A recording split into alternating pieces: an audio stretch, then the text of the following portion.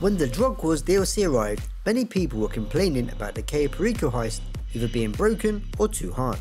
So I thought I'd take a look myself and see what's up, and talk you through the fastest and easiest ways to now get the Elite Challenge done, and what not to do in order to stay stealthy. Doing this solo, I managed a time of 6 minutes to get the Elite, which saw me taking secondary loot from the main dock. So let's take a look at what has changed and how to beat it. For the purpose of this video, I'll be taking a long fin and entering through the front of the compound and through the drainage tunnel for comparison. The first change, which happened after the Criminal Enterprises DLC, is how you can no longer press the cinematic button here to steer your boat sooner. Because the guards can now spot dead bodies, you will always want to head to the compound first. If you try and grab secondaries first, let's say from the main dock, you may need to kill a guard or two, which will be spotted by the passing vehicle, therefore ending your Elite Challenge.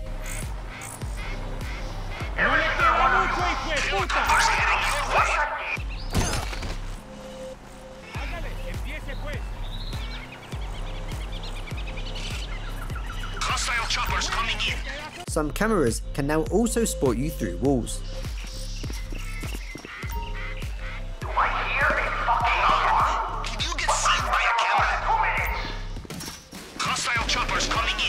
Once you are inside the compound, no guards will alert the island from outside.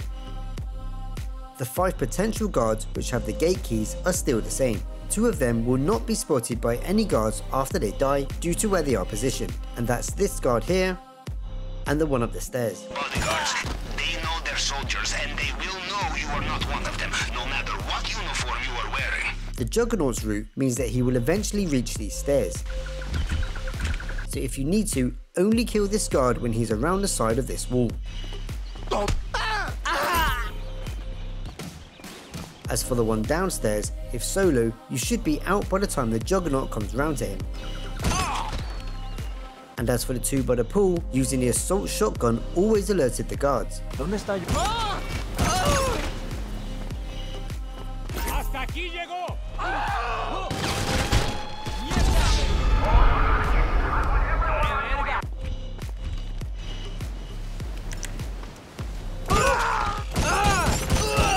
¡Retirada! ¡Ya se jodió! Popping them with a handgun does not.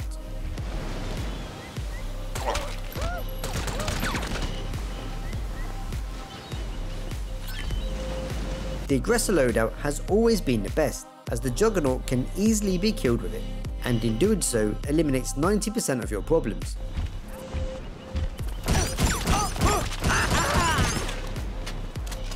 However, any stray particles of shrapnel can alert nearby guards, so bear this in mind. How likely is it I have 2 operations in the same way? Now, we'll look for the vault. Maybe start in the central building. If doing this with 2 players or more, killing the Juggernaut around here and the walking guard is best. Things are going according to plan, huh? Now, let's see what he has for us in the vault this time. ¿Felipe le dio las llaves? No. ¿Me las tenía que dar? The next issue is after collecting the primary target, new guards will spawn. Depending on where you went hunting for the keycards, and killing guards depends on where the problem areas will be. It's then best to have your partner patrol outside to take them down before they spot any dead bodies. The guards will only spawn in these areas if you are not there or have moved away, so you may need to return to take them out.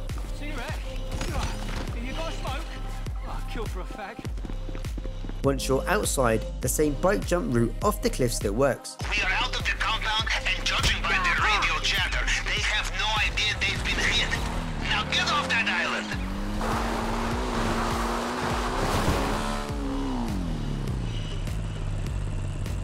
Attack boats in the water. Be careful. If you still need secondaries, head to there now.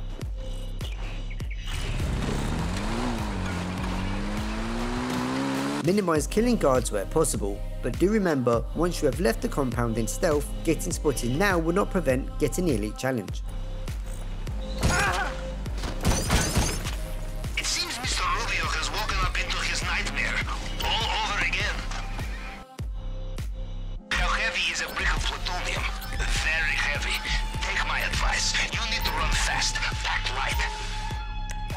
To avoid alerting the island after leaving, you should kill the driver of the jeep doing laps around the compound.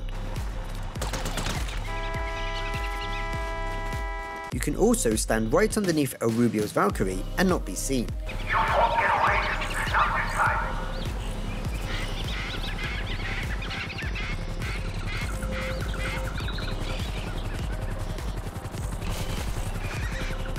If you are spotted, just make your way off the island as soon as you've grabbed everything you need.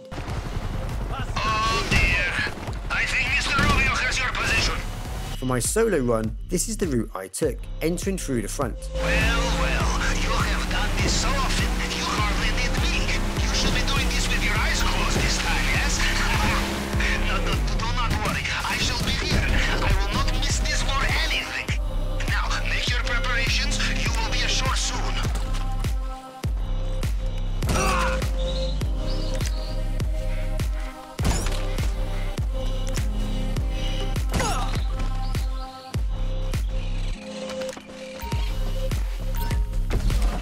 Good. Side gate. Entrance confirmed. This all looks familiar, yes? Now we go downstairs and see what Mr. Rubio has for us this time.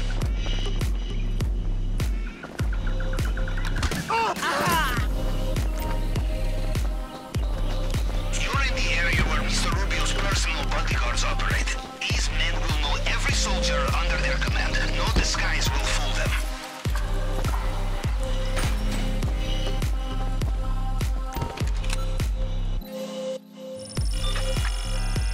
You have cracked it? The vault must be close.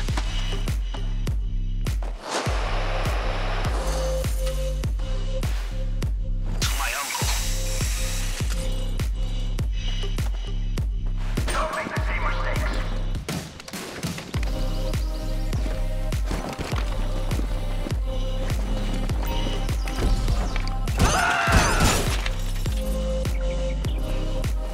The coordinates for your extraction point at the airstrip should be with you now.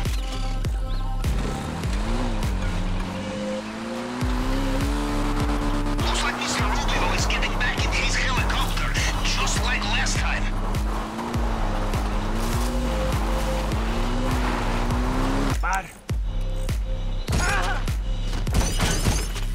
It seems Mr. Rubio has woken up into his nightmare. How heavy is a brick of plutonium? Very heavy. Take my advice. You need to run fast. Pack light. Oh dear.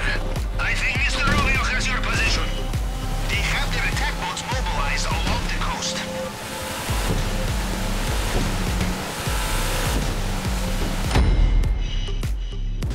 This solo elite run was 6 minutes.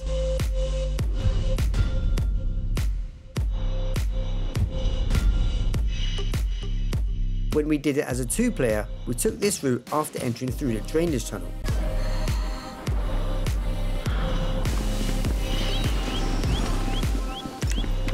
Well, I will assume you made it through the uncharted tunnel into the den of strung-out militiamen. Good. Things are going according to plan, huh? Now, let's see what he has for us in the vault this time. ¿Felipe le dio las llaves? No. ¿Me las tenía que dar? Lo vi hace poco. Sí. Seguro se le olvidó a ese pendejo. They will know every soldier on the island. Them you cannot fool, no matter what you are wearing.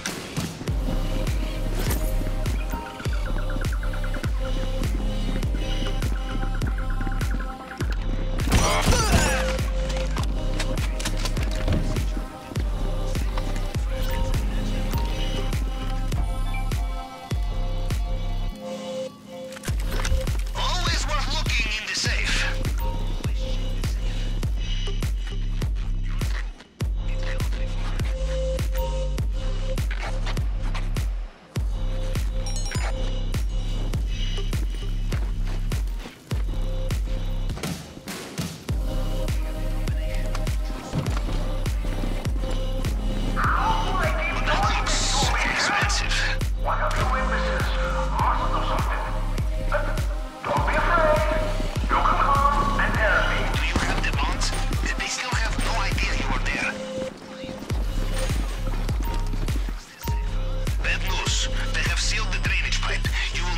for another way out of there.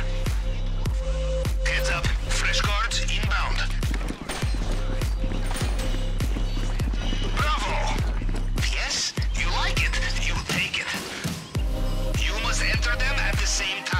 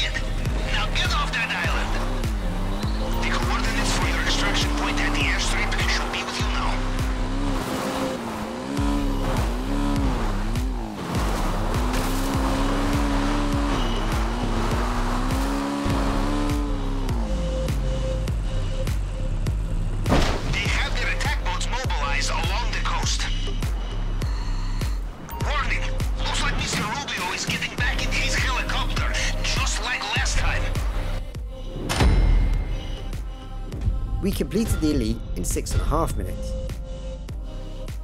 The Cayo Perico is a little bit worse, but nothing that can't be managed by simply changing your tactics slightly.